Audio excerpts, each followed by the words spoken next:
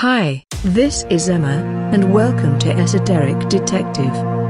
Recently I was doing some research and came across a video posted by Tabby, a fellow researcher that covers a wide range of topics.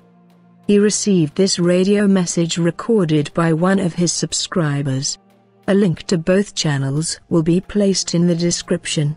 This message was recorded playing over the AM 1630 radio on the New Jersey Turnpike today, at 7 a.m. September the 20th. It is hard to distinguish if the message is saying Trump will go 26, or if it is saying Trump April 26th. It also appears to be a robot voice, the same kind used in alert broadcasts, such as warnings or alerts by the government. Anyway, let's take a look. 26th, from April 26th, from April 26th, from April 26th, from April 26th, from April 26th, from April 26th. Some researchers have speculated that this might be some kind of ominous message to some kind of sleeper cell.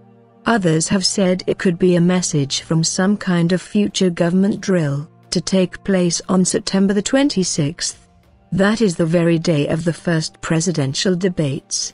Since the debates take place in Hofstra University, Hempstead, New York, about 2 hours from New Jersey. That is 2 hours from the location of the broadcast. But what do you guys think it means? Is it an ominous message? Or is this nothing but some kind of special call sign by some harmless broadcaster? Whatever the case, stay tuned and subscribe to Esoteric Detective, to keep up to date with the strange and unusual.